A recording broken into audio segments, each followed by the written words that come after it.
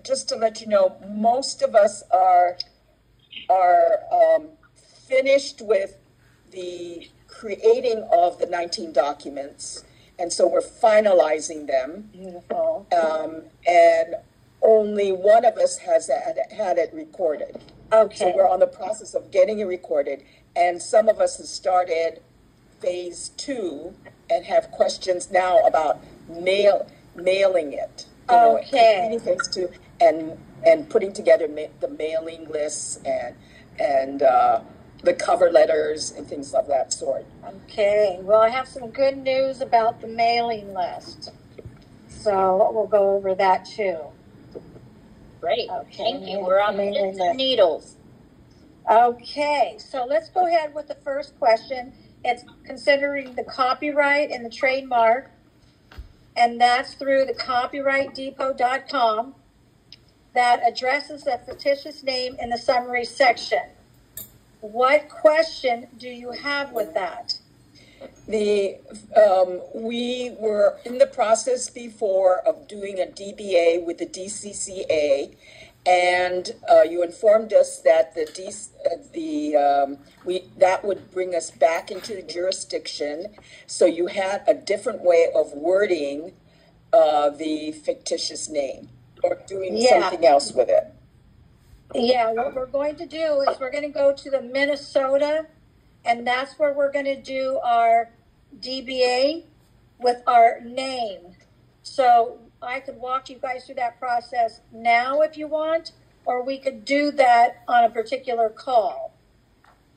In fact, we should probably set up, when's the next time you guys are meeting?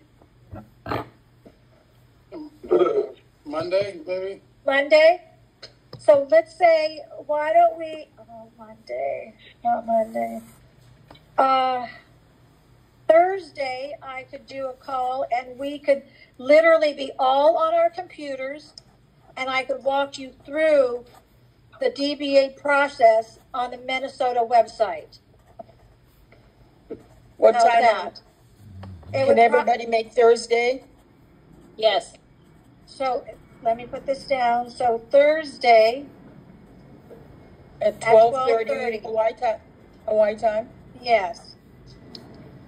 Will you, Dr. Mary, will you also be covering trademark? Yes. Yes, we can do that. Okay. Okay, so the second one is once we have the copyright trademark, the symbols, should it appear in each document for all phases? Absolutely. It should be on all of the documents from here on out because you guys have copyrighted it in your phase 1. You have copyright and trademarked on one of the documents in your phase 1. I don't remember the number of it, but it's the copyright and trademark document.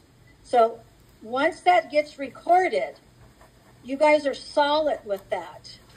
What we're doing with Copyright Depot is just putting it out there in the universe to 271 countries. So there's never a question as to, are you really copyrighted? We will be once we record them, because once you put anything into the public record, it's a solidified done deal. It's a contract. But with going on copyright.com, that just puts it out there in 271 countries. You are worldwide, so there's never a hesitation or a question. It's just kind of reconfirming what we're doing. Okay. Quick question. Yeah. Quick question. So, is that only are all caps, or is it any variation? Is it the natural name as well as the all caps name? Yes, because you are copywriting your all caps name, which is the corporation, right? Correct. The debtor is giving the creditor authority to run the business now because the creditor has the arms and legs. So we have to copyright the creditor as well. And you would do that before you put family last, because the last name is not for you to copyright. That is our family name. So that would be our father's last name, right? So it's not our name at all. We can't claim that. It's the family name. So how it would be written would be the first name, upper and lower, hyphen, the middle name, all lower, and then copyright and trademark. Then you would go colon, and then you would go colon, family, and then your last name, upper and lower case. Some people are making a mistake by putting the copyright and the trademark after the last name. But we cannot, because that is the family name. That doesn't belong to us. The only reason why we're copywriting the all caps last name is because that's what the corporation created for you. Right? So we're taking back ownership of what they stole from you. So we're making sure that we copyright that. That's just like having the name McDonald's right there. And nobody else could use that name, right? Without getting in trouble. So it's the same way for your all caps name. They could get in trouble by using your all capital first, middle, and last. Because once you legally put that on the record in the county and you file that, that's a done deal. Okay? Okay, thank you. Do we always have to have the word family in there? No, you do not. The colon actually represents that word family. So if you just wanted to do the first, middle, colon, and then your last name is absolutely perfectly perfect. That works too. Some people like to have family in there and some choose not to. So it really becomes a preference. However you use it, you want to use it throughout your documents, be consistent. Okay? There's another way to handle this. In the beginning of each document, you could say first, middle, copyright, trademark, colon, family last, and then comma, first, middle, comma, first, middle, copyright, trademark, colon, last. Any variations of this name should be accepted. Just like on a mortgage, they give you variations of definitions, right? This is your documents, and you get to dictate how they're supposed to read. Does that make sense? Yes. Yep. Yeah. So anytime you see any variations of this name, it's a given that doesn't matter if they turned it upside down or wrote it backwards. It's any variations of this name must be accepted. And I wouldn't put it past them to write it backwards and upside down. Right. Okay. Number 3, a standard way of writing our address and zip code that leaves us outside the jurisdiction. The only thing you have to remember about staying out of their jurisdiction is not getting mail at a mailbox at your home. The minute you receive mail at your home, you're in their jurisdiction. That's why a third-party address is so critical. Okay? Is that even just junk mail that shows, even junk mail that shows up? Yeah, because you're allowing their jurisdiction to enter your private property. Okay. So that doesn't take you out of their jurisdiction. If you have a mailbox in the front of your house, you are in their jurisdiction. So if you don't want to be in their jurisdiction, you need to remove the mailbox out in the front.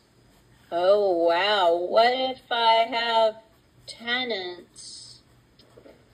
Can I put a second mail, like a mailbox only for them and not my name on it? If you own that house, Yeah. then you are still in their jurisdiction. Wow. Yeah. Okay. So for tenants, it's always a good idea to tell them that they'll no longer receive mail here. They need to get a address at the post office or something. Got it. Okay. Yeah. Okay. So watermark, number 4, it says watermark.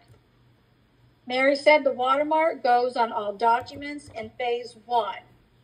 And sample on 17, which is the affidavit of tax exempt foreign status, are there any exceptions, such as the fee schedule, where it could appear at the top of each page, replacing the image? Yes, the image that's on the tax exempt foreign status, no, excuse me, that little, it's an eagle, that is on the fee schedule. You could replace that eagle with your watermark. Okay? Remember that the watermark can also be a logo. It could be a stamp. You can create that logo that was designed for you in many, many ways. So there's times where I'll use my logo as a watermark behind my documents. And then if I have a big space on the bottom of my document, I will put my logo, which is the same as the watermark, in color on the bottom of that document, right? To make it look nice. I'm just creating a real nice look on a document. There's some of the pages that are maybe half full and half of the document's empty. And if I see that, I kind of want to balance it out. So I will take my logo and I'll do it small on the bottom in color. So it's really like stands out like that eagle on the fee schedule. Okay. Do I recommend the watermark on all the documents because that is letting them know who I am. If I don't put a watermark or my logo on that document, those documents look like everybody else's. Right? So it's distinguishing who you are. They can look at your logo and know a little bit about you. Because remember, they're not going to be meeting you. All they're going to know is when you submit that paperwork to the government, that's all they're going to know about you. So it's absolutely critical when we send those in, especially to the ones that I have highlighted, that we don't have any cat hair on it or coffee stains or wrinkled paper or, you want that package to look prestige, just like who you are. You want it to represent exactly where you're coming from. Okay? So that's really, really important. B, the indemnity bond, does it get watermarked? Never a bond will ever have a watermark on it because all of our bonds go in a special spot. They all will be printed on a laser printer. The reason for the laser printer in color is because that ink from the laser is the only ink that will last a lifetime. Regular toner fades. So that's why it's so important on the indemnity bonds, and the answer is no for watermarks. Number C, the affidavit of ownership, photo and footprint on back. What is the question with that? Do we put it on the affidavit of ownership? Yes, absolutely. Yes. Okay, and 5 is more important, more information about the mailing process to the 30 officials, plus 2 for us. I love that.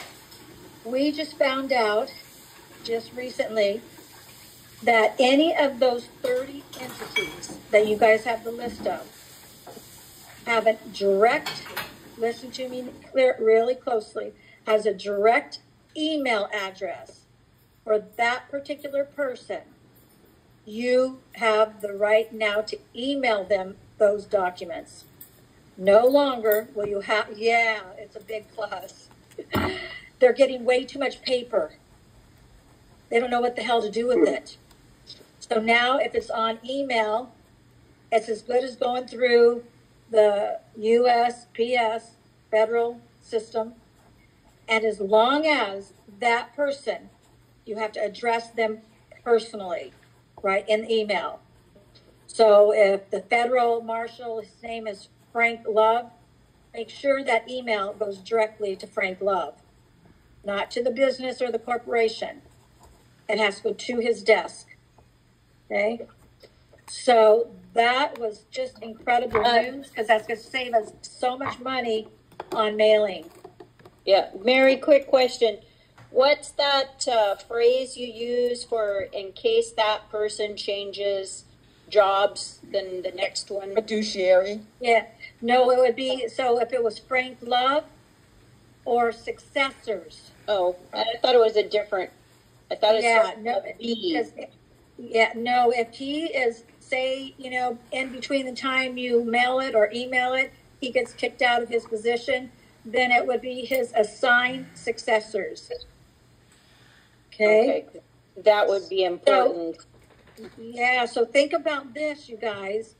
You won't have to make 30 copies of everything, right? Yeah. You can use the bundle and email that over and over again with just a different cover letter, right? So it's going to save you so much. Maggie's gonna be pissed. I know. But that is going to save so much money and time, really, because we'll be able to use that same set of documents over and over and over again. The only thing that we will need to change, of course, is that cover letter, right? Every person will have their own cover letter because it has their name and their address on that. Okay. Has anybody started to gather the email addresses, the personal email addresses? No. But that could be, you know, you give assignment to the group here, you know, somebody takes 10 and next takes the next 10 or something, you know? Yeah. Yeah. Okay, for more information about the mailing process, so that was great news. The indemnity bonds has the first register mail number in the property list. Yes, and I'm thinking that's a question. So the indemnity bond in phase 1 has a register mail number on it, right? Yep. That register mail number needs to be listed in your property list. So you need to have, I would say, minimum 30 register mail numbers on that property list. Okay? Because those numbers, once you record them at the county office, those numbers are registered to you. Wow. Yeah, they become yours. If you don't have them recorded, because I always ask myself, you know, we're going to put the registered numbers on those documents, and then I'm thinking to myself, do we have to mail them so we can get it recorded? But now you're saying we just do it to recorder's office and boom, it's all done. well, yes, except for the fact, now, Janet Yellen will be the only one that you will need to send it register mail to.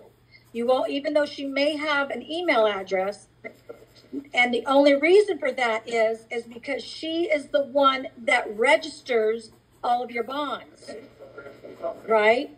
And anytime you send a bond, must go out registered mail.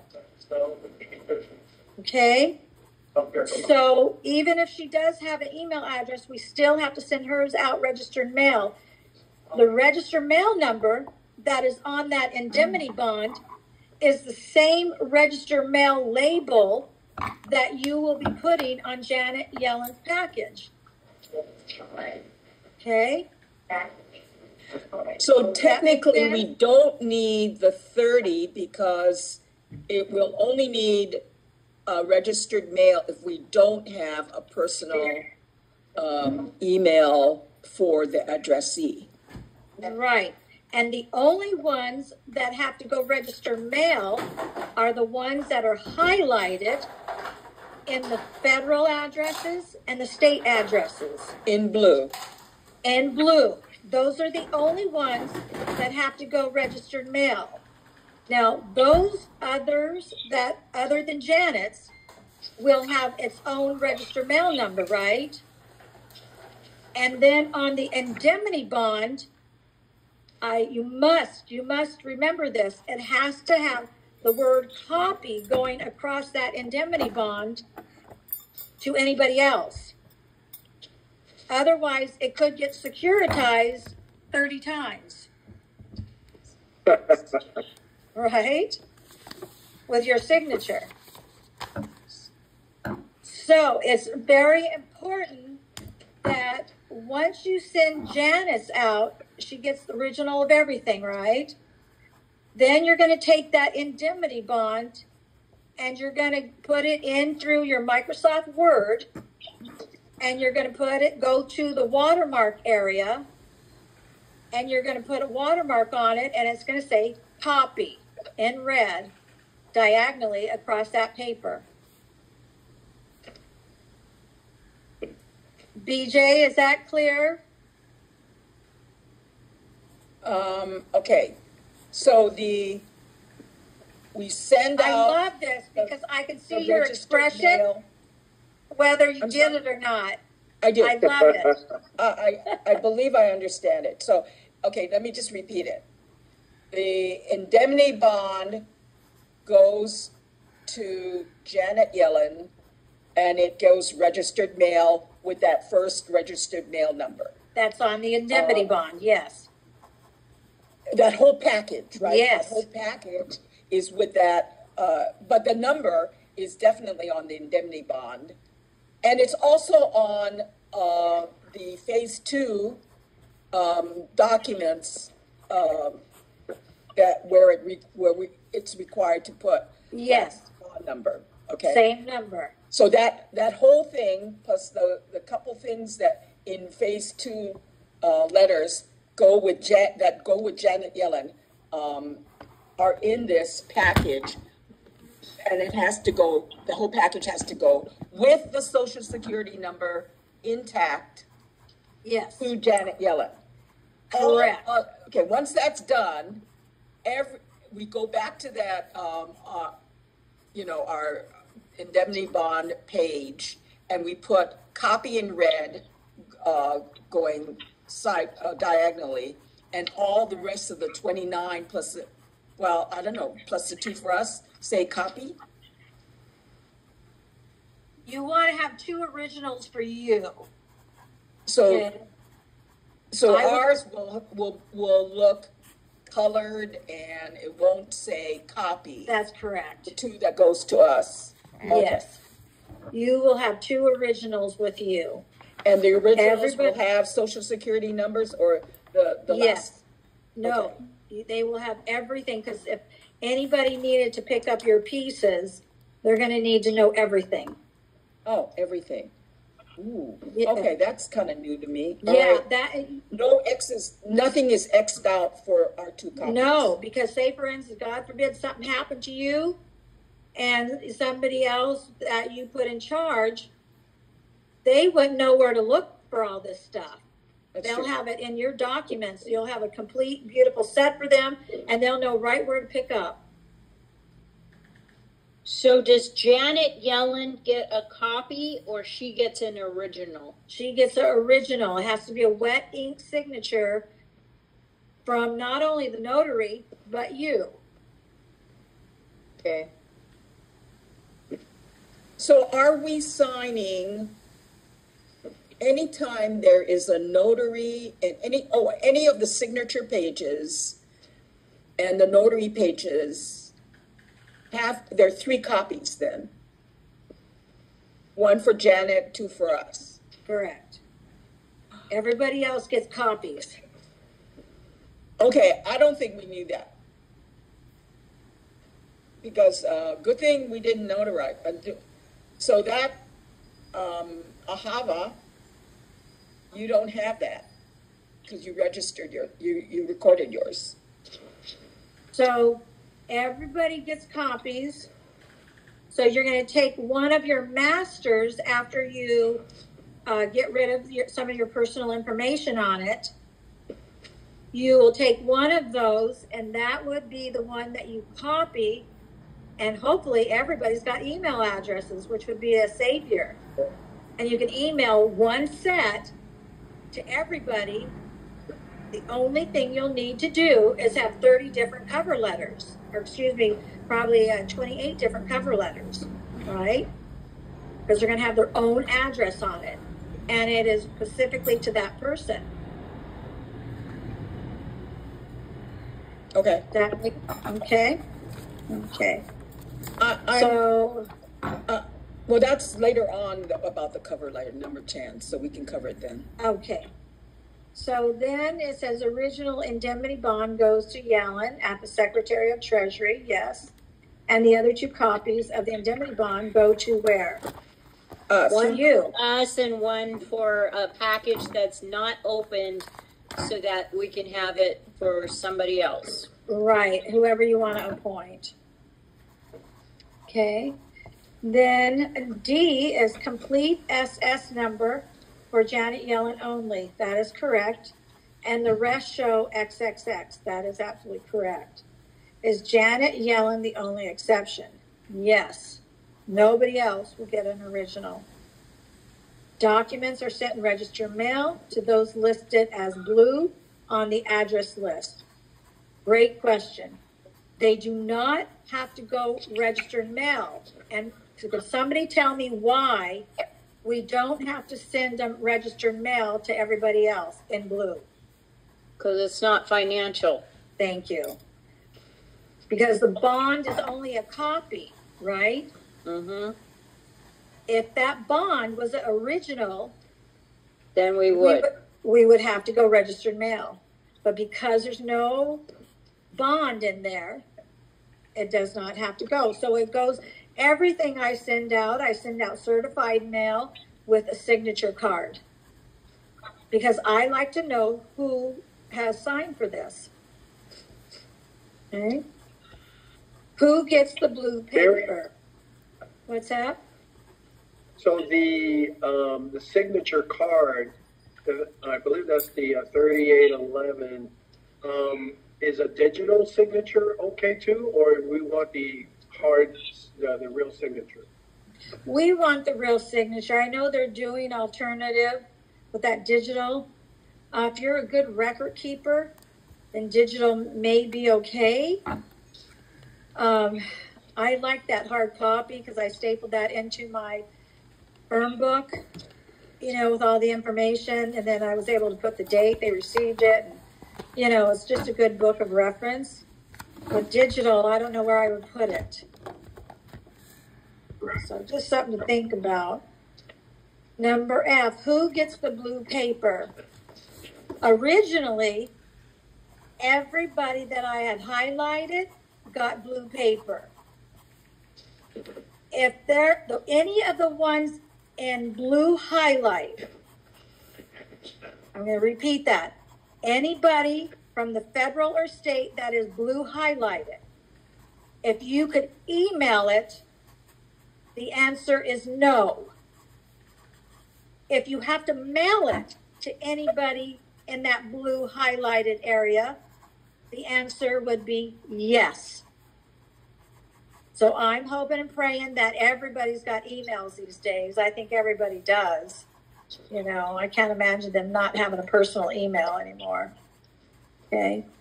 Does that answer that question? Great. BJ, you got that?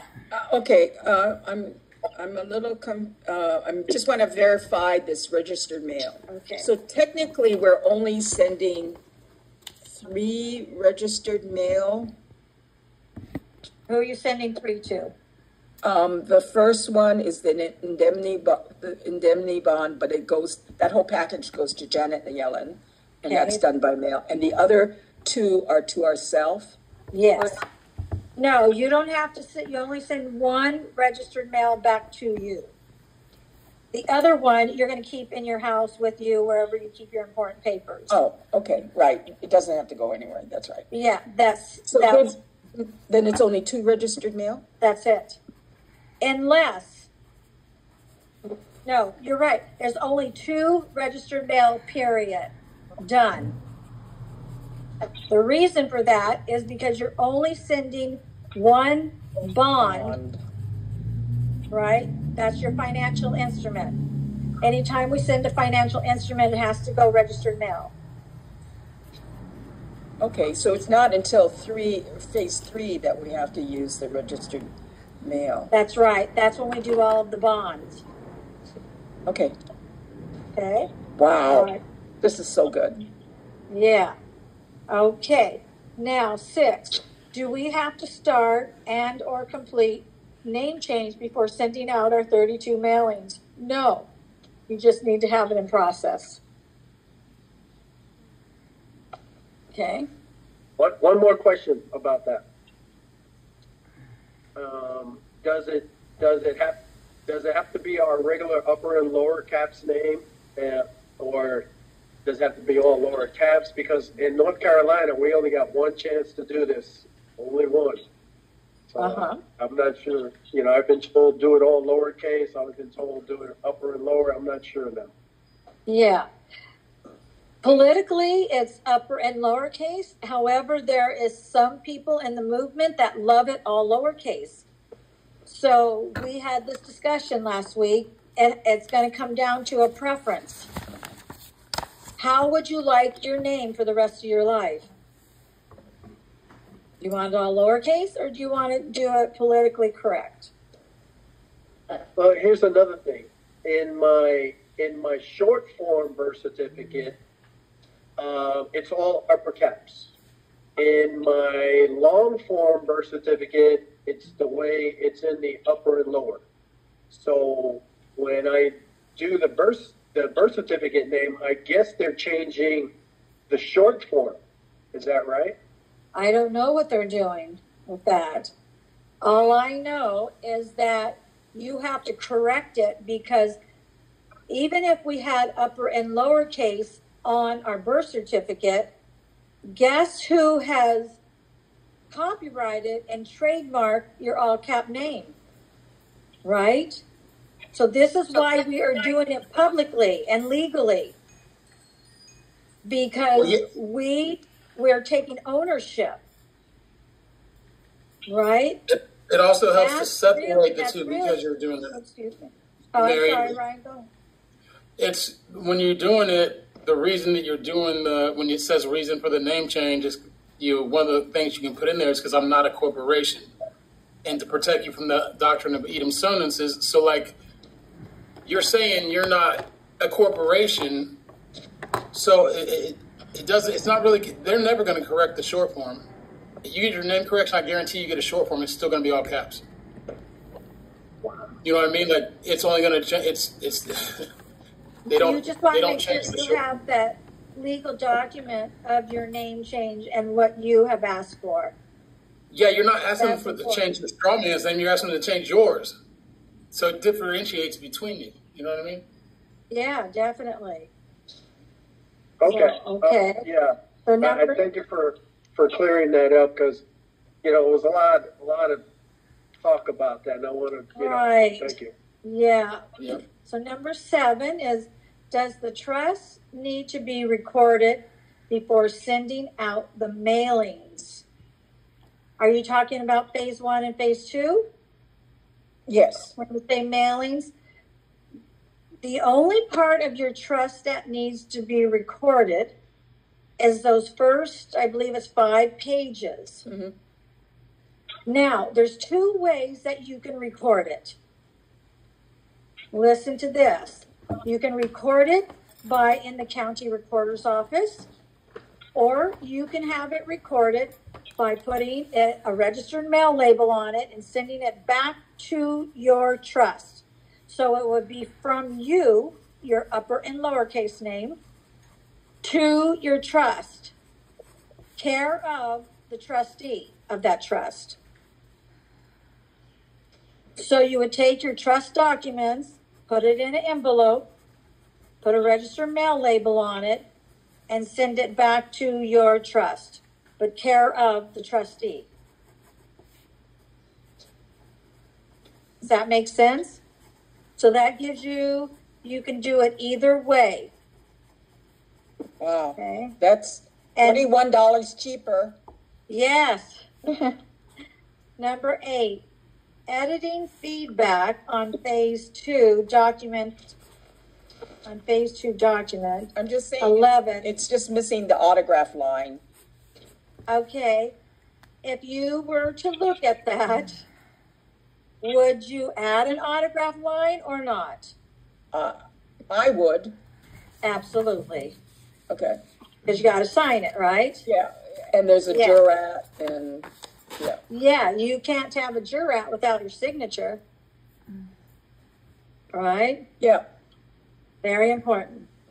Are any of the following 8832B, 1099C, 56F, or 1040B, and 1041 included in the mailing packet of the 30 agencies, individuals? No.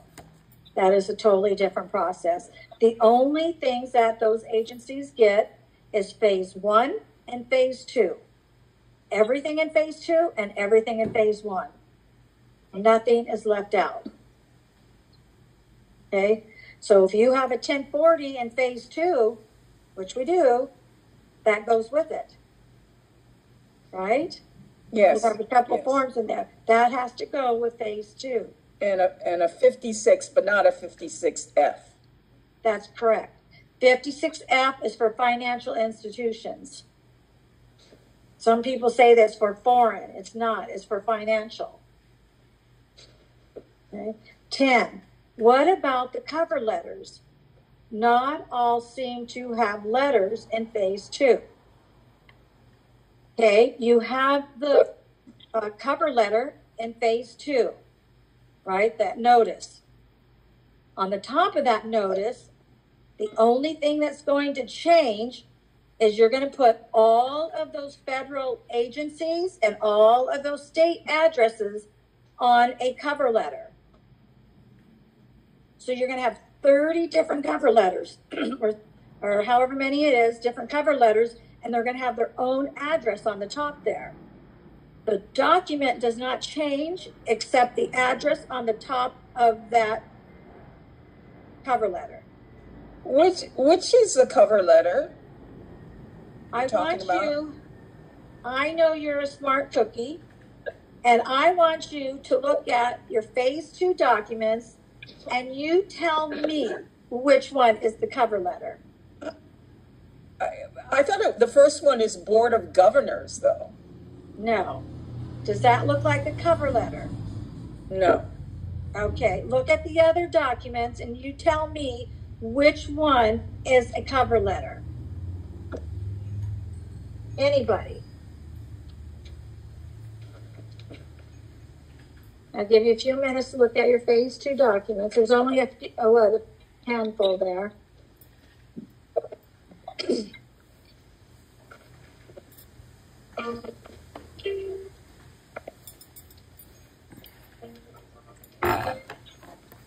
Oh, the one that goes to the number 2, the chargeback order?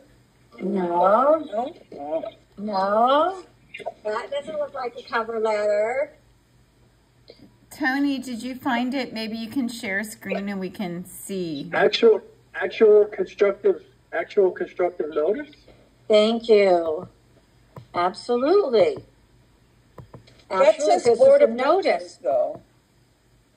That's what I meant, Board of Governors. No. Let me see if I could share that with you guys.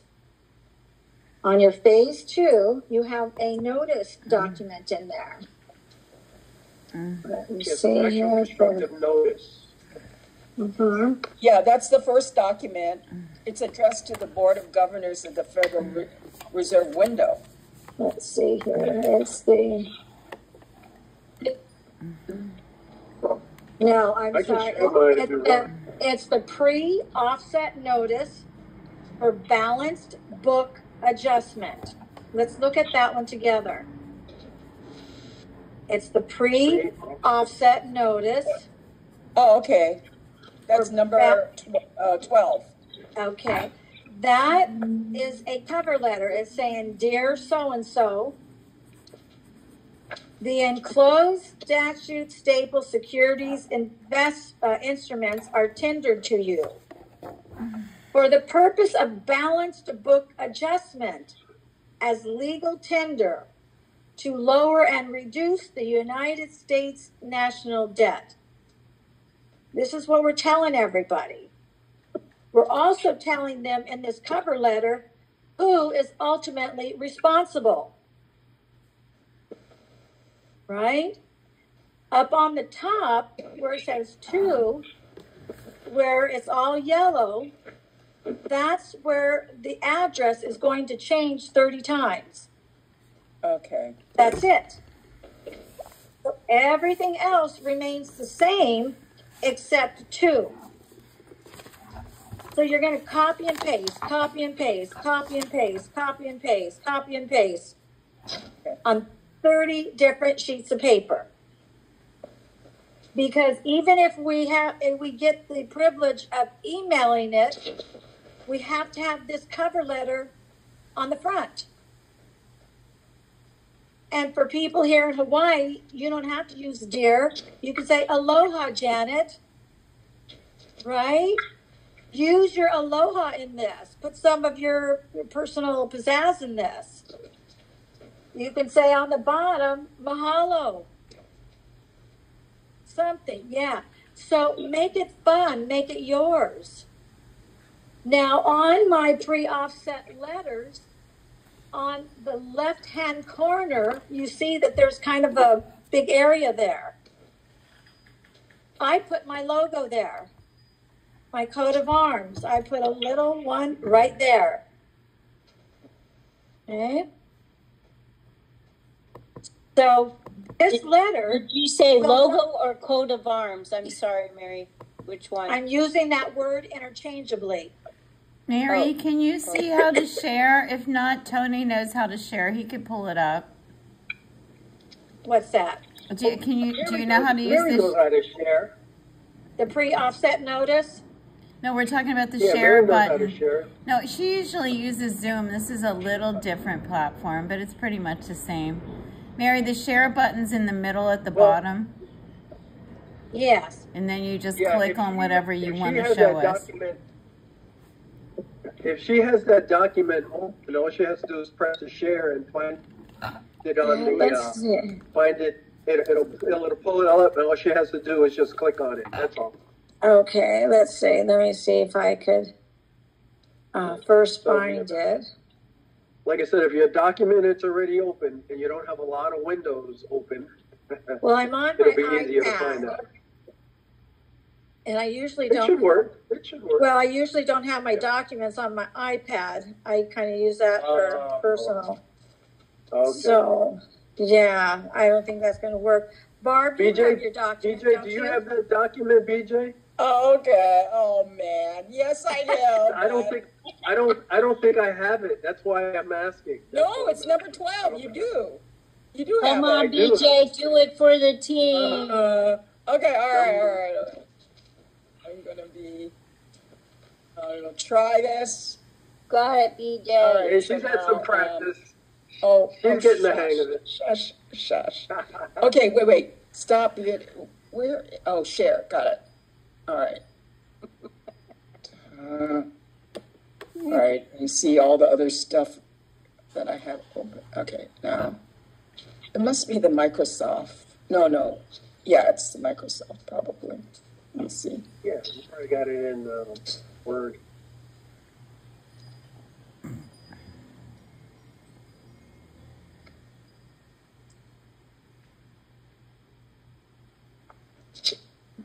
Can you see it? Not yet, but soon. Yeah, it takes a little time for it to boot up. It takes at least 30 seconds, 45 seconds. It says viewing BJ's applications, so it takes a little time. Oops, now it just disappeared. Did you It hit looks like it something? dropped it. Or did I did I close that? Here's my document. So let me share it. Try to share again. Oh no! Stop. Resume. Sorry. Resume.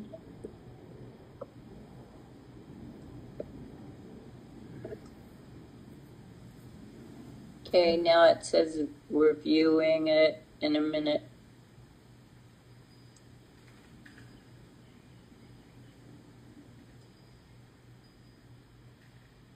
BJ, on your side, it says it's on the top. It says downloading. Is that right?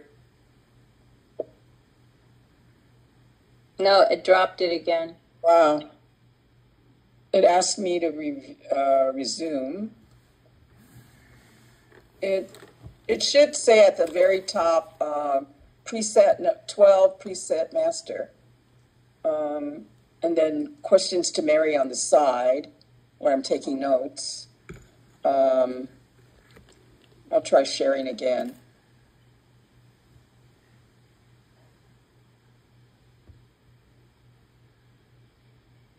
Yeah, because once you hit share. share and you click on the top, it'll say it's starting to download in a little box.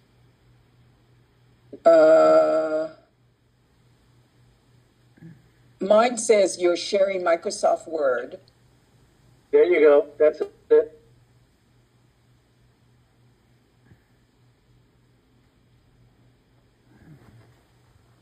Yep. And then it takes a little while for it to boot up. Takes a little while. Oh, it dropped it again. I didn't do a thing, guys. I'm sorry. I didn't touch it. Ahava, you should Next have time, that document. Okay, let me go to my old stuff and see if I can pull it up. Hang on just a second. Yeah, type in pre-offset notice.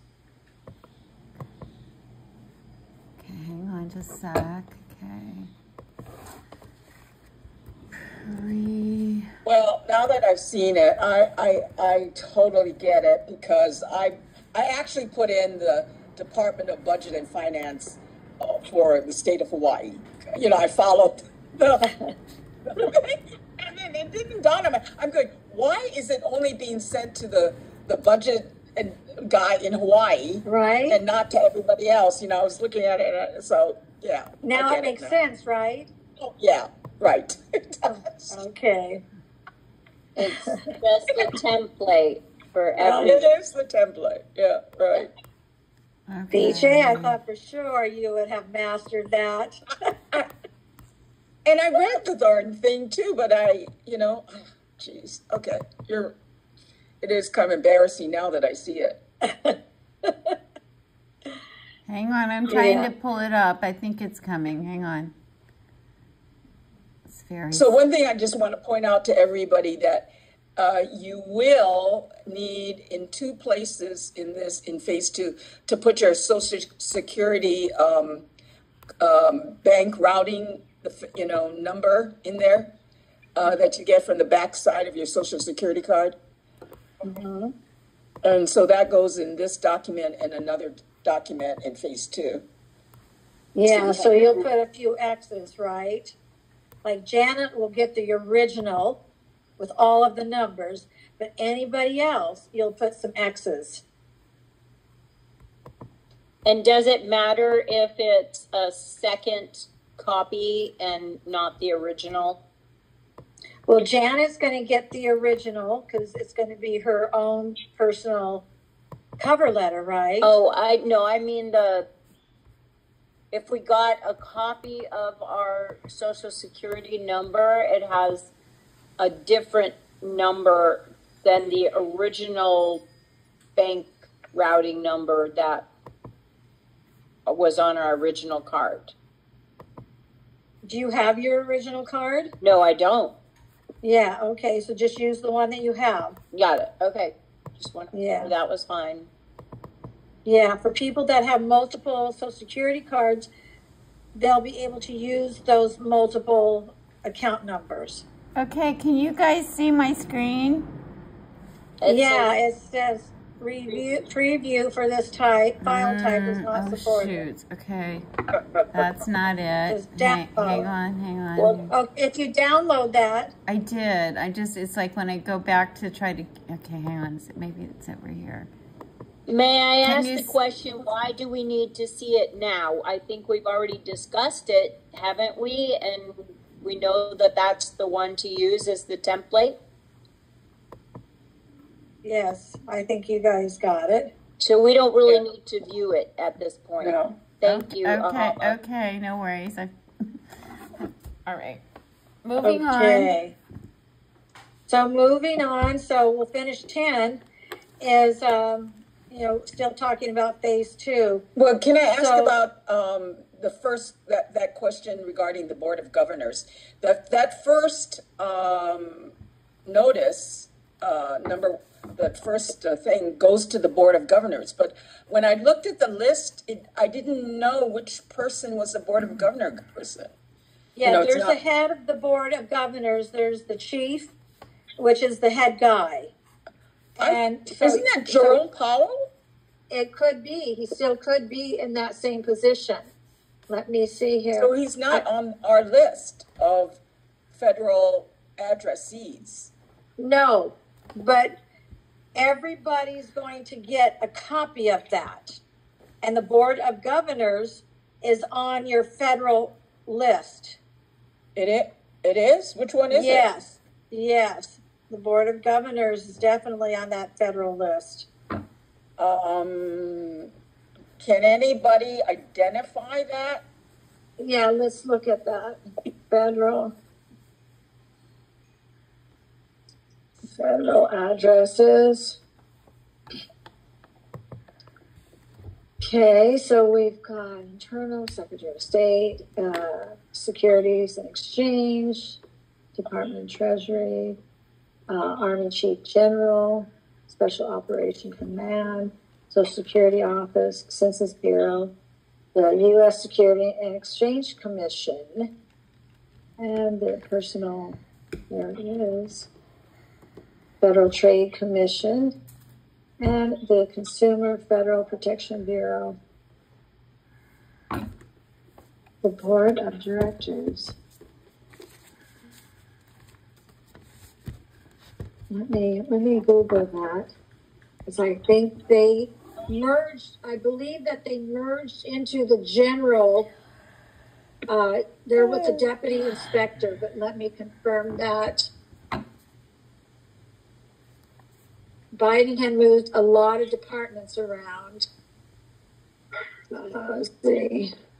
Board. Well, I think a lot of them are going to be disappearing after they got this new, what's that, Dodge program? Right. With Elon Musk. And, I love it. It's so exciting. I hope they get rid of the FDA completely. Yes, I think they're going to. They're going to be getting rid of a lot of ABC places. Let's see. Yeah. Federal Board of Governors. Who is running that now? Because they merged that. It's who is running that? I would put assessors on probably every department. Board of shit.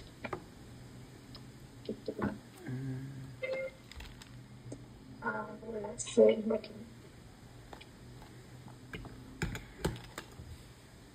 Board of Governors, Supervision. Let's see what that is.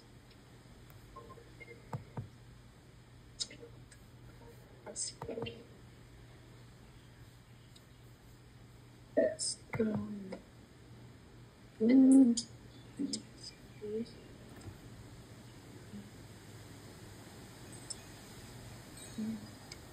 Okay,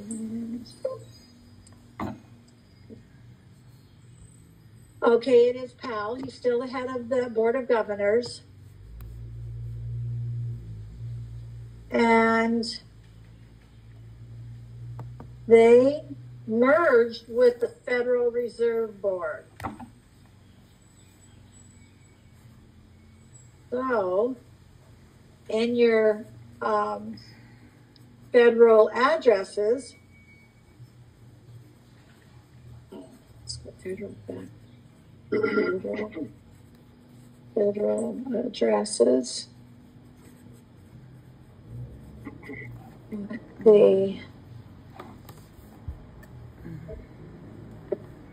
So let's see here where he will fall into. Maryland and Warburton. That would be, I think that is merging with the federal trade as well, but let me confirm that. So I'm going to go copy. And let me see here. And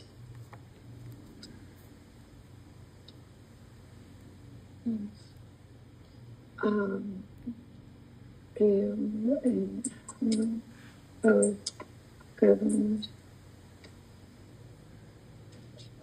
Okay. So Lena is in charge of the staff for both the commissioners and the governors. And she is with the Federal Trade Commission. So she is the boss of the Federal Trade, Board of Governors. So she is the one, excuse me, on the bottom of that page. So she's going to get that is addressed to the Board of Governors, and then she will probably be passing that on to the necessary person. Okay. Yeah. So that's about the Board of Governors. Now, who is the chair of the Federal Reserve of the United States? Is that what you're asking? Well, that's what I assumed. Jerome Powell was the chair, so I was thinking that that's who it had to go to. But we address it to Lena Khan. Yes. And so we're sending the cover letter as well as that one actual and constructive doc notice. We're sending those two. No. Everybody that you are sending out, whether it's mailing or emailing, will get a copy of everything that is in phase 2. Everything. Oh, all the fiduciaries and forms. Everything. Yes. Yes. Because everybody has to know everything. What we are doing. So that way there's no question or presumption that is in their head.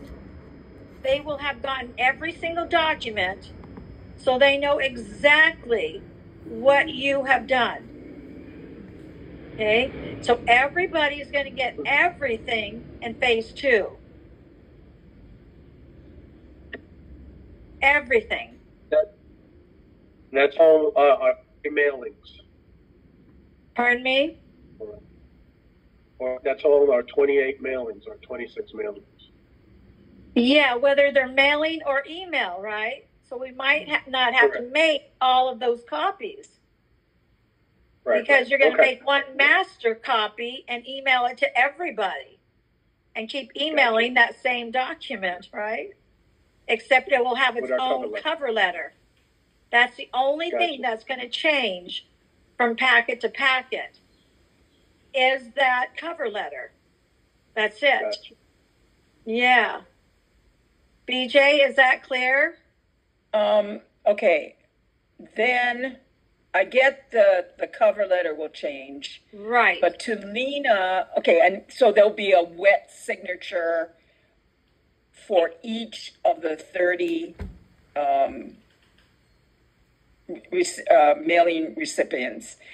Then for the number one, actual and constructive notice, there's also a wet signature. So does Lena get a wet signature for the number one as well as her own number 12 copy? Lena will get a copy of everything in 1 and everything in 2. Okay, I'm sorry. So the document called actual and constructive notice that goes to the Board of Governors. Everybody gets that. Everybody gets that. A wet signature is required. I mean, we have to sign that. But does Lena get a wet signature copy? No, she's going to get a copy of that. Everything. Because so nobody gets a wet signature copy of number one. Except who? Well, I thought Lena got it. No. No, she's in charge of. No. Board of What's the name of that gal? Who's going to get the wet ink signature copy? Janet Yellen. Thank you. Janet Yellen. Because she's the only one that gets all originals. Okay. Our BFF.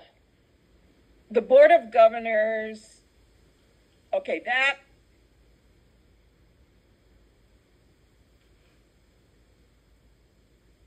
Okay, think it out. Okay, the actual and constructive notice is supposed to go to the Board of Governors. And there's a signature that we have on that page. Yep.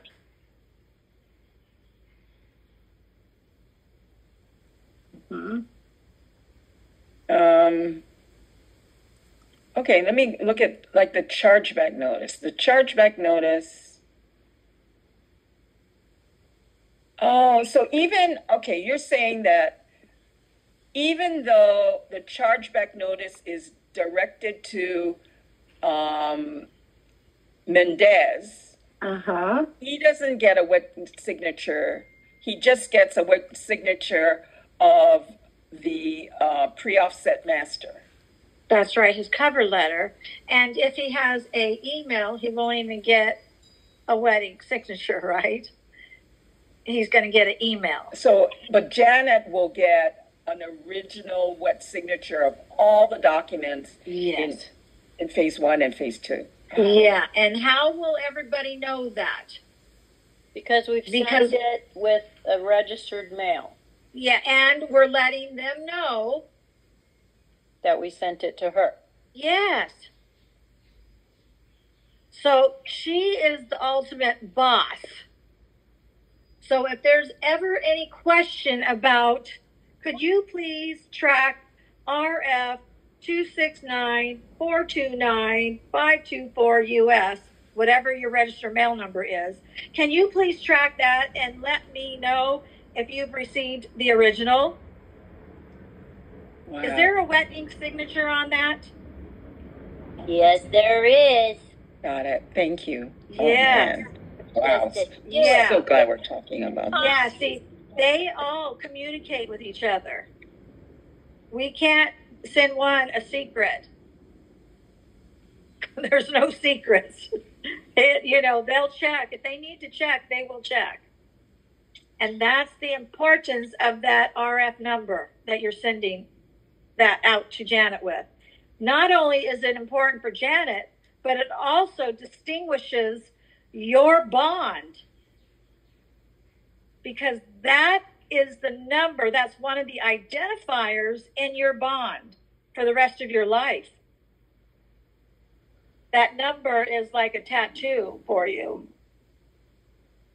I was going to say that. Yeah, anytime you need to track anything, that belongs to you. So that bond has 5 identifiers on it. And every bond that goes out, any instrument, any negotiable instrument, must have 5 identifiers on it. And that RE number or RF number is probably the most important one. Okay? Because it's letting them know that there's a financial instrument in there. Very important. You don't use those registered mail numbers for any other reason except sending instruments. Okay? All right. So I believe that was the last questions. There's some additional questions. What is the UCC process to discharge credit cards? That's the whole phone call. And what is the nobility name process? The nobility name process is whatever your origin is. Say you are Italian. You will look up nobility names from Italy. You will go on to that site and say, what are some fully skilled or whatever you want to call it, title of nobility names. And you're going to pick out a name that resonates with you, that may mean something to you, hopefully. And then once you have gotten that title of nobility name, there is a process where we claim that name. Because the reason why we want to claim it and have a title of nobility name is there will never be a social security number on that name, ever. Right? Ever. So it becomes very important. You can actually get a driver's license and a passport with your title of nobility name. And if you guys are interested in learning that process, we can have a class on that. But that's something to think about for people, for everybody, but especially for ones that don't want to go by their name anymore. Ryan. Not to point fingers, but yeah. So that is a real asset for us, because back in the olden days, everybody had a title of nobility name, and that's what they were just known from. And so I would do a little research with your history. You know, go back to where your family originated from, and then look up some of the different names. They have female and male names, so you want to be able to cipher both. For instance, I am from Italy, and what is Italy most known for? mafia. Yes. So the male version of that is mafia. The female version of that is mafusa. So my title of nobility name is Mary Regina, the Mafusa of Los Angeles. So where does Los Angeles come in? That comes from the county where you were born. Mafusa is just the female of mafia. And Regina means high spirit, the queen of Italy. So just sort of, you know, I just did some research, and that's how I came up with my title of nobility name. And you could have changed your first name, Mary, as well, if you wanted to, correct? I could just go by Regina. Regina, the Mafusa of Los Angeles. Yeah. Yeah. I chose mine. I think I told you I really like it. I've always liked the name Brianna. Yeah. And then Chevalier, it means knight in French. Beautiful. So Brianna Chevalier de Colombe, which means of Columbus, because I was born in Columbus, Ohio. Oh, say that again. That's so romantic. Brianna Chevalier de Colombe. Oh, I love it. I love when people speak French to me. No, me too. Hey, We're born in Columbus, Ohio. yeah. That's where I just moved from. Oh my gosh, I don't blame you. So, and then of course, the borrow from yourself class, that's going to be a class all on its own. So we could set up maybe a week from Friday. Ahava, you can kind of put whatever you want to put together for a week from Friday. We can do whatever and take some time and do something that they all want to do. That sounds great. So are we clear about what to mail or email all in one package? I have one question about the Form 56. Okay. How do we sign our name, and what is our title?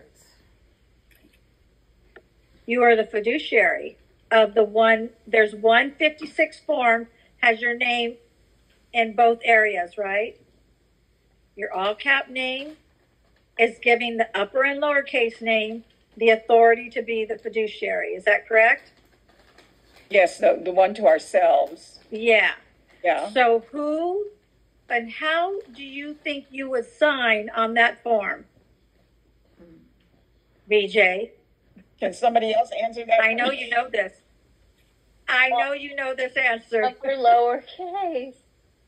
Yes. Yes. As the Fiduciary. and then the title is fiduciary. Yeah, because isn't that what the Form 56 is all about?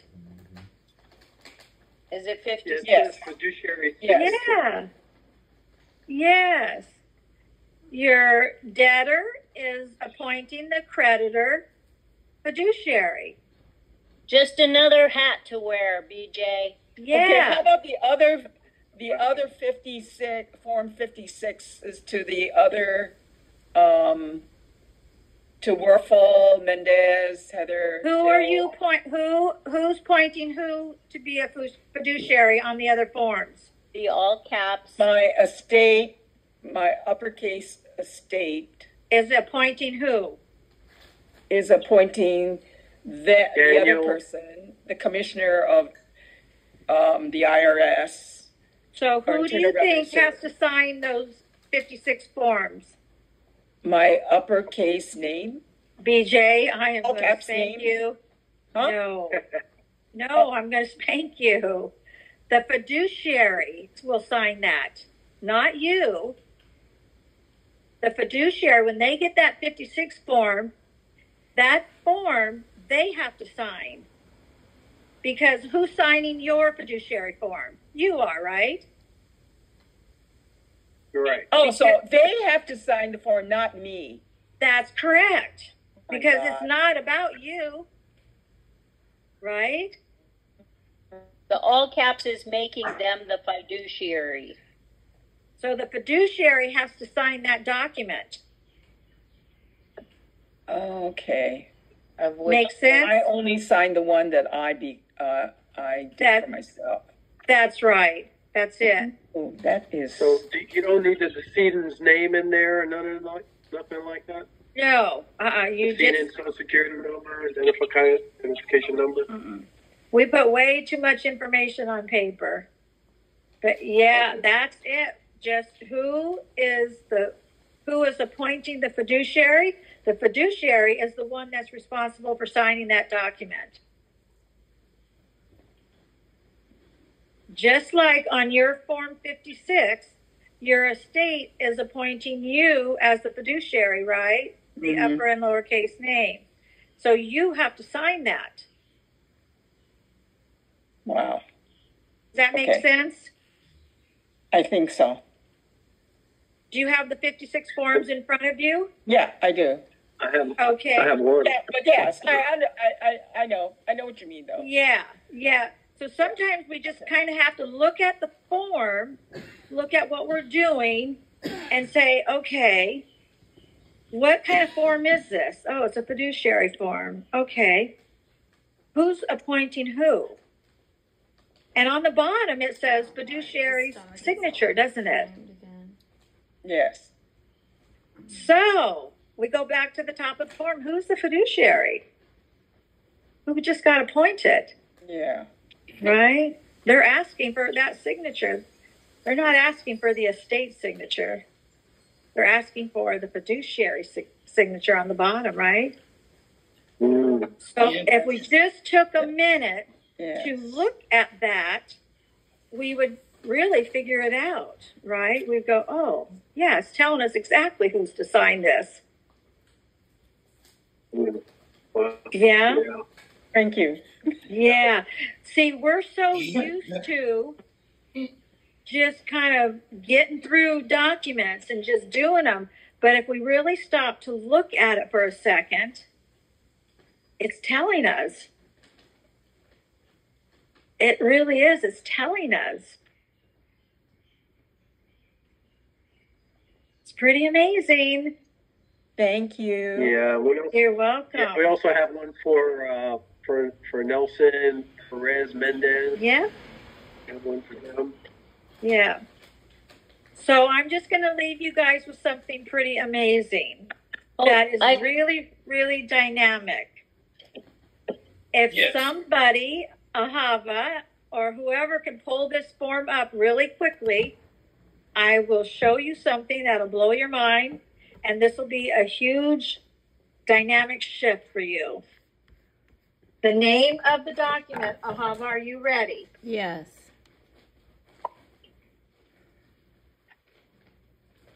Are you with us, Ahava? She can't unmute or something. Oh, there it goes. I'm sorry. Yes, I'm ready. Go ahead, Mary. Okay, I want you to go and type in. Trying to get a short version of this. Hang on.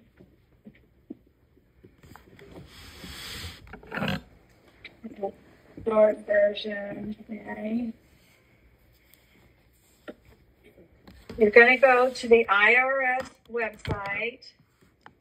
Mm-hmm. Then I am going to, where is my office looks like a tornado hit it. Me too. Yeah, we're all there. We're all there. Believe me. Okay. What you're going to type in is you're going to type in 2021 Mm-hmm. general instructions for certain information returns. 2021 general instructions for certain information returns.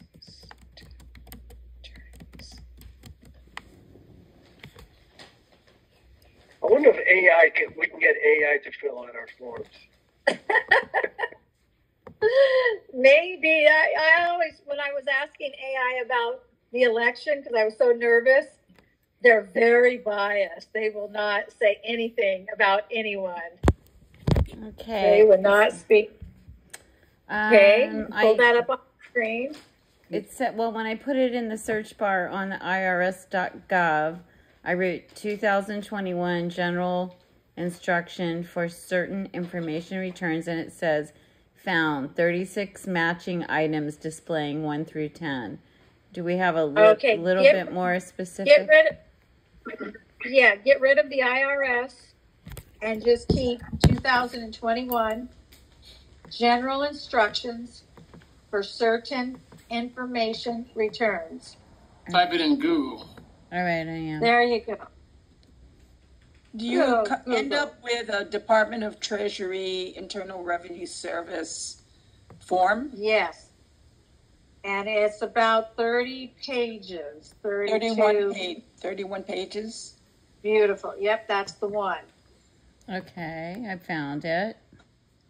Okay, I want you to go down to, on the left column, on page 1, go down to, could you show your thing? Yeah, And let me go. We're gonna read M as in magnificent. Mm.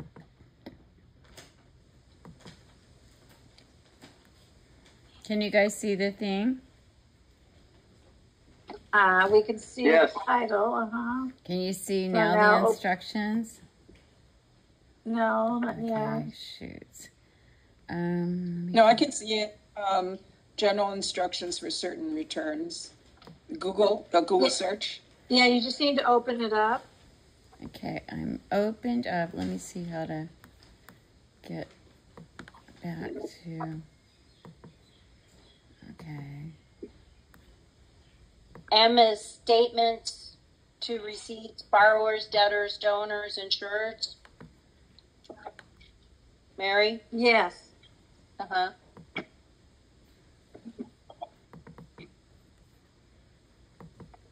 So for those you guys of see you that who have page? the there we go. Okay. On page 8. So I want you guys all to look on M.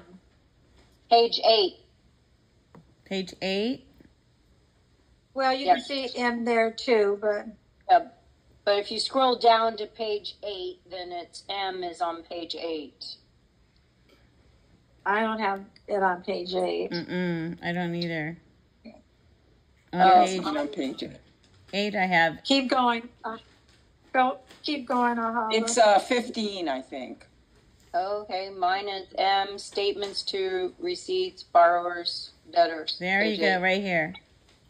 Yes. Okay. Stop right there. So weird.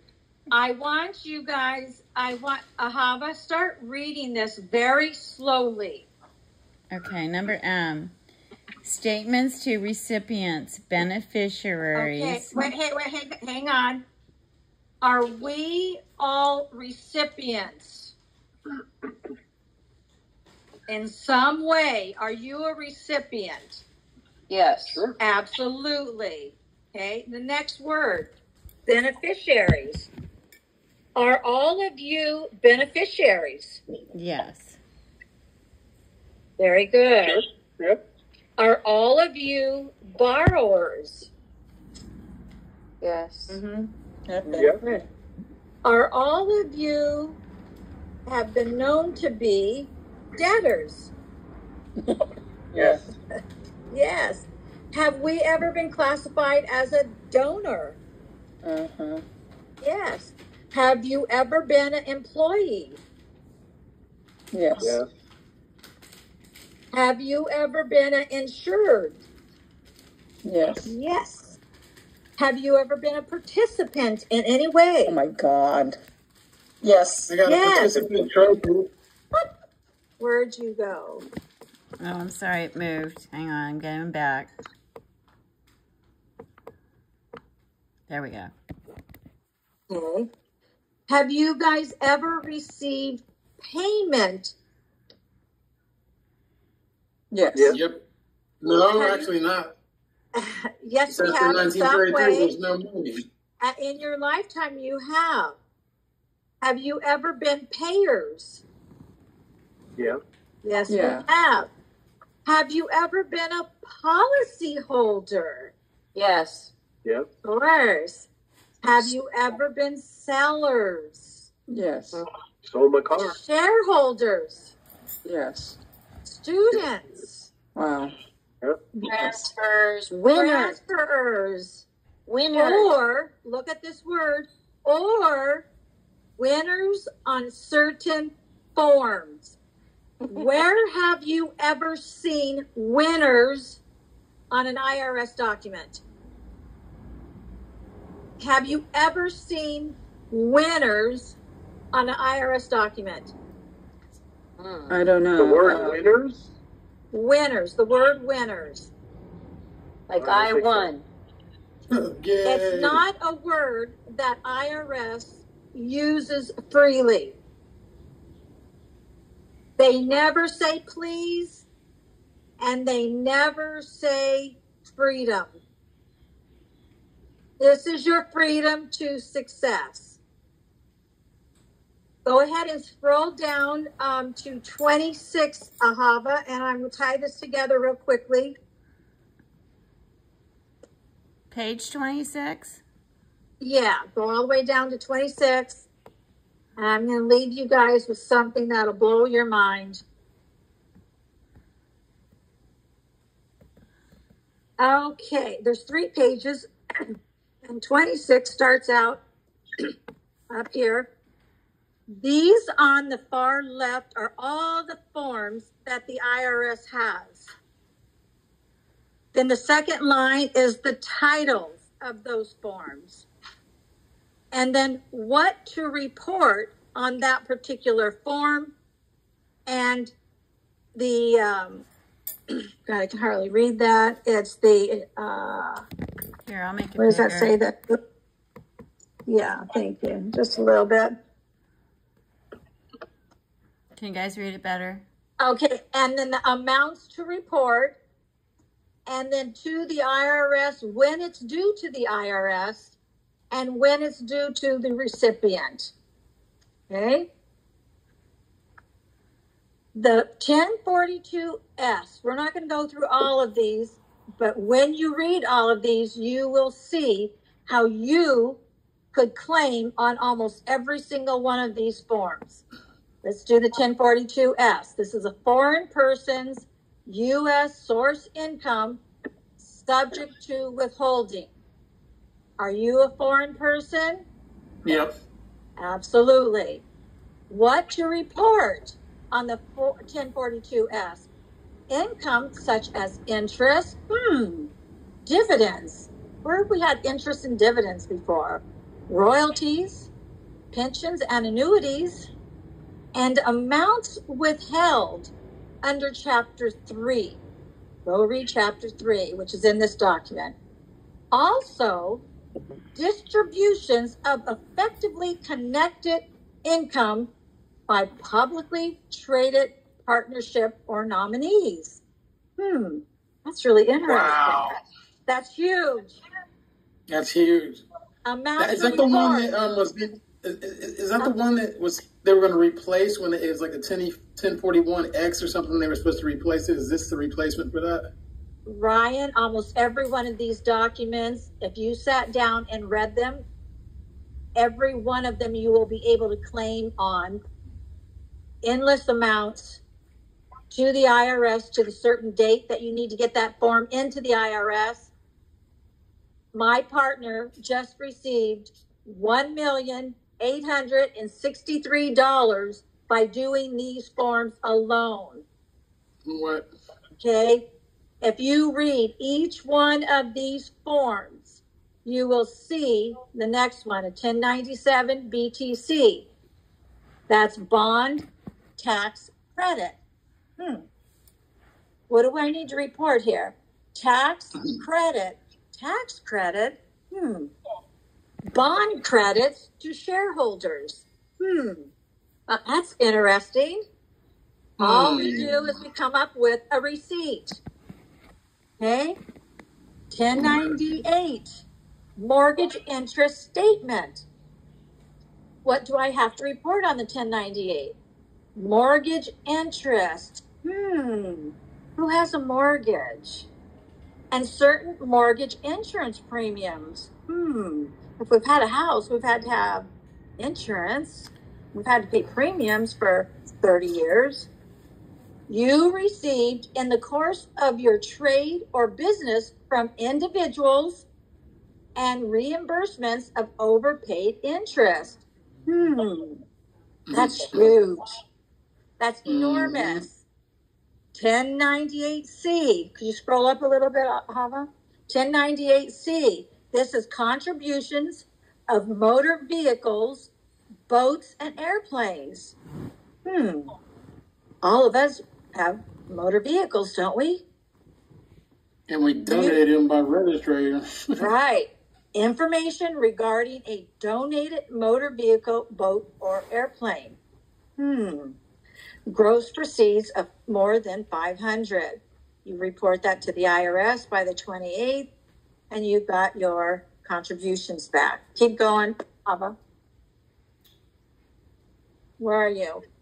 Are you there? Ahava. Where'd you go? Wake up. She's definitely not asleep.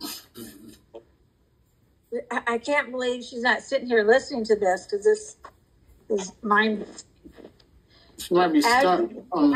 As you go down those forms, I'm sorry, guys. I'm sorry, I had to go to the ladies' room. I'll be right. Where do you want me to go? Move down? Yes. Well, let's look at the 1098T. Tuition statements. Qualified tuition and related expenses. Who went to college? Who went to school? Did you pay any kids? Any of your children's? Reimbursements or refunds and scholarships or grants. Did you take your child to and from school all their life? Did you run them and get them lunch when they needed lunch? Reimbursements. This is huge. Let's go to one we don't recognize. Can I see what a template would look like to turn in, or is this just you pull up this form and look at the forms. Okay. They're all going to be personalized for you. Look at the 1098 MA, mortgage assistant payments. What's that about? Assistant payments paid to homeowners from funds allocated from the Housing Finance Agency Innovation Fund for the hardest hit housing markets, HFA, Hardest Hit Fund, or Emergency Homeowners Loan Program. Can I claim on that as a homeowner? Scroll up more. Ahava. Okay. Okay, we're up. Are we going up? No pressure, Ahava. Okay.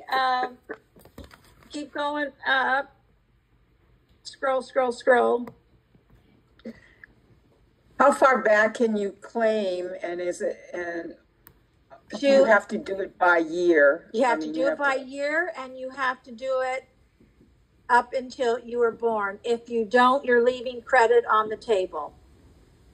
Wow. You're leaving credit for the IRS.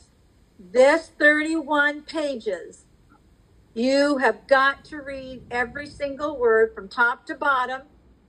There's 3 pages of forms that I was reading off of. There's 3 pages of that, and almost every single form the American people could collect on with a valid claim, and there's only a few documents that you submit with this, and it's absolutely mind-boggling because it's going to tell you exactly what to do in this general instructions. This 31 pages will change the dynamics of the way that you live for the rest of your life. So Ahava, go to page 29.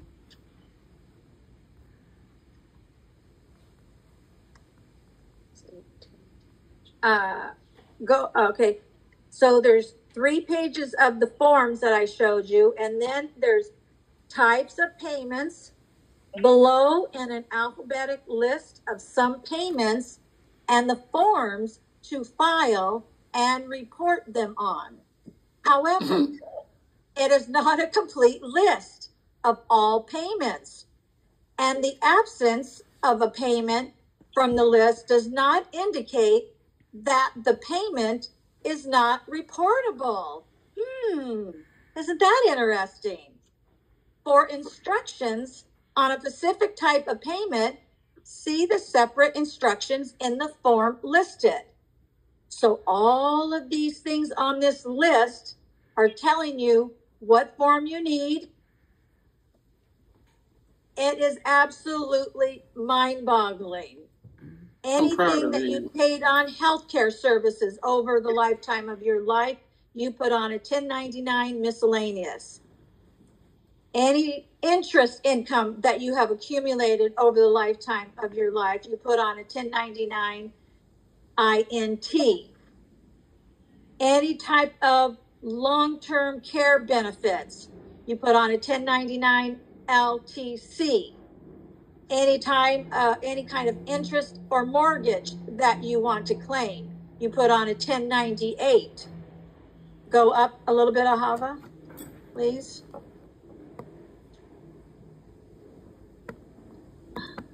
Ahava. Are we going? That's all loans. So look at this one, education loan interest.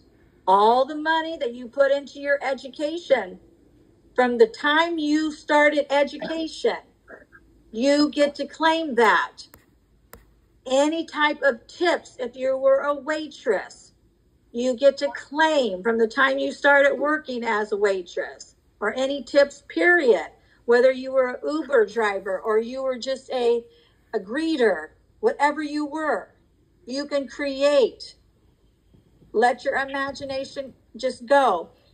Vacation allowance for employee or vacation allowance for a non-employee. How many of us went on vacation that are a non-employee that we wasted money? Maybe you went on a vacation last year, you spent $10,000 and you have nothing to show for it except a bunch of receipts. You can claim that on a 1099 NEC, any wages that you have earned from the time, this is labor, any wages that you have earned over your lifetime on a W-2. They're telling us what forms to use for what your needs are. Go scroll back down a little bit. The other way, Ahava. Which one would when you get like a sentence in jail or whatever? Right there. Oh, there's a perfect one. That's punitive damages, right? Didn't they damage you? Yes. Yes, that's what on would that, like the bid one and all that be called? Would that be called 1099 miscellaneous? That's where you would put that on. 1099, look at here. It's telling you which one to put it on. 1099 miscellaneous. Okay? So say, for instance, you were there for however long, you're going to times whatever your worth is. So your daily worth is worth X amount of dollars, right? You're going to take that and you're going to times it by the days that you were there visiting. And then you are going to total that on a 1099 miscellaneous. Then on a 1040 ES is where you're going to put the total amount, because that is a payment voucher. And we can go over all of this in a class, but this is incredible. If your grandmother died, your dad died, your mom died, anybody died, a friend died, death benefits, you claim that on a 1099-R. Nobody told me that I can claim death benefits. Interesting. Right? Debt cancellation. Yep. Have any of you had any debt cancellations? Yes, of course. There's a 1099-C that you do it on. Has anybody had dependent care payments? Has anybody paid you for dependent care? You do that on a W-2. Right? Has anybody ever paid rent? Yep. Yeah. What about securities? Rent, you do it on a 1099 miscellaneous. Ryan, wouldn't that be royalties? Yeah. I see royalties, I see securities. What's that say to the side of those? Securities under sales is real estate. How many people purchase real estate? You do that on a 1099-S. Right? So you would do, if you wanted to buy something or if you sold something? What's that? If you wanted to buy real estate or if you wanted to sell it? Or you already sold it, I mean. Yeah, something that was in your name. 1099-S. How many people lost days of work because they were sick? Sick pay. You submit a W-2. How many people bought life insurance? Seller's investment in life insurance contract. How many of us has bought that before? You'll do a 1099 SB. How many people sent money to the state and the state refund state and local tax? You'll do a 1099-G. Yo, when are you going to do a class on this? This would be great. This is going to be amazing. How many people have had foreclosures? Here's foreclosures, 1099-A, right there. They're telling you the form to fill out. 1099-A to collect your credits. So all of this, you will do everything you want in an annual year. So say you have 10 of these for the year 2021. You will file that on a 1041, a 1041-V if it's a business, a 1040 if it's just personal, and then the 1040-ES. That's it. The reason why people aren't getting their credits is because they're not using the correct forms. They're telling you, please, here's all of the forms. They're like letting us know so gently. Here you go, you guys. We got it even laid out easier. If you've had damages, Ryan, damages, you're going to do a 1099 miscellaneous for the damages that has happened. Yeah. Yeah, on and on and on. You know, director fees. Who's managing their estates and their trust? All of you guys are. Are you worthy of director's fees? Absolutely. You do a lot of work. BJ, you're the director of your threesome. Your threesome group there. You should be getting director fees. You file a 1099 miscellaneous. Healthcare services, all our massages we're going to be getting. Yes. I mean, this thing is so broken down for you that we would have to be an ostrich with our head in the ground not to do this. Okay? This right here, this form that I just showed you, will change the dynamics and financial history of your entire life. If you did nothing else, but you did this, it would be amazing. We even got moving expenses on here. Yes. How many times have we had to get in a car and move from point to point, Ryan? This Right? year, so Yes. It's So even there you got go. military retirement. Yes. That's cool. It's unbelievable. Mileage. Everything. So you guys have fun with this form. We will at some point create a class with study this form. And then I will show you at some point all of the forms that you have to submit with these forms. But start pulling them up and looking at them and reading this thing. It's even got Indian gaming profits paid to tribal members. Yes. Gambling. I'm looking for a team that could read this document and fully understand it and to be able to put their input in on this.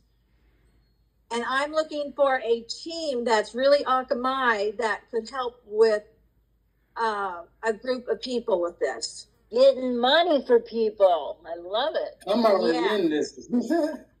It's just amazing. Oh So- my gosh, attorney's fees. Oh, yeah.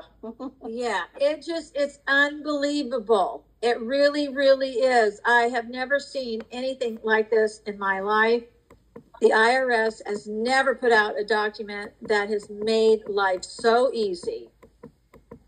And mileage, mortgage interest. Yeah, I mean, this thing Tell goes me on about and on. abandonment. Does that count? Have you been abandoned?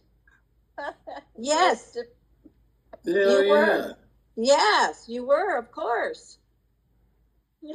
Until you Look at discovered. that right there. Liquidation distributions. Can we put our birth certificate number on there? Amen.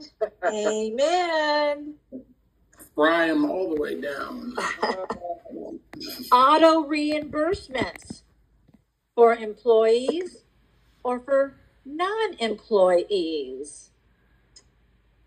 Any awards? Awards? What kind of awards? For employees or non-employees? Bond tax credit. Icing on the cake, Mary. This is amazing. You guys study it, and be ready for a class coming up. But I need you guys to know this form inside and out. And when I say page 26, you know right where to go. Okay? Okay. This form, this 31 pages, is going to change your financial future for the rest of your life. And the IRS has laid it out so easy for us. We don't even have to think. Nice. Yes. you. Okay. All right. With that, Thank you I'll for leave you with blessing guys. us, Mary. Oh, you're welcome. Thank you. And you guys have a beautiful day, and I will talk to you soon. We Thank appreciate you. you. Thank you. Thank you. Aloha.